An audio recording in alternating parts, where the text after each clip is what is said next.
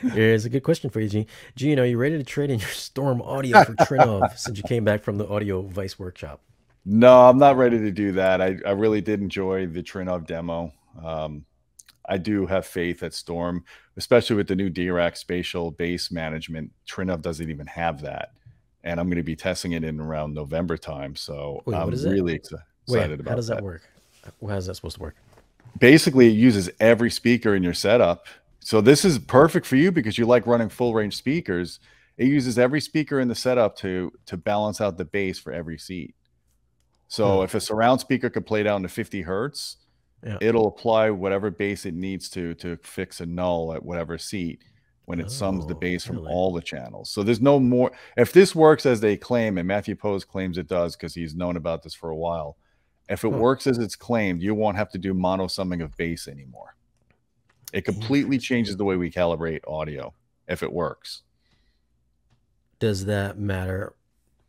Like, say, let's say, does it matter what your speakers, how capable your speakers are, like the quality of bass? Does that even take in? Oh yeah, I mean you don't want to overdrive. You don't want to overdrive a speaker. I mean if you're gonna run bass through any of your surround speakers, it better have good output capability, at least down to.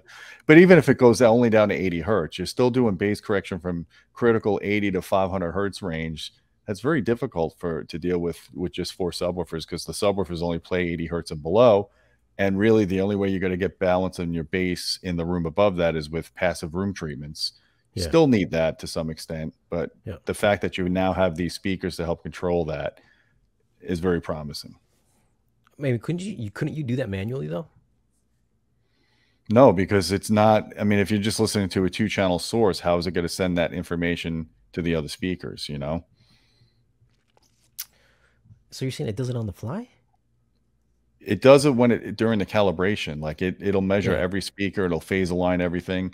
I don't know all the innards of it because it's so new, but it's a process called Mimo, M-E-M-O, and it's an algorithm that they've come up with in order to do this kind of correction. Interesting. I'm gonna have to ask the Trinov guys. Trinov's behind, man. Trinov's behind. Have to ask them. They're gonna tell me you could do it manually. Watch. I'm pretty sure. No, they're not because they're working on this. I talked to John about I talked about it at Audio Vice. Yeah, but they're behind. Okay. They're behind. Well, let's see who comes out with it first. Let's see who comes out with it first. We will.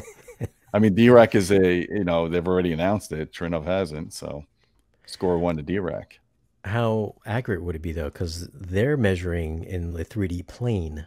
How accurate could it be out of just one little microphone aerial?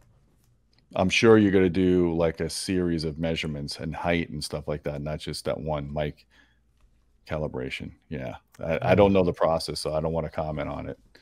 But you will have to have some decent speakers, though. None of these little satellite speakers are played out. Obviously, yeah, and I don't think this will be. I don't think this will be available on inexpensive receivers or processors that support Dirac. I think this is going to be reserved for like the $20,000 Storm processors. I'm not even sure if Sound United's going to get the spatial Dirac. Damn, complement or not. Yeah, that sounds interesting. Because it's a lot of processing. Yeah, you sent me that link. It was like 30 pages. I was like, Gee, I'm not reading this. Come on. Just break it down.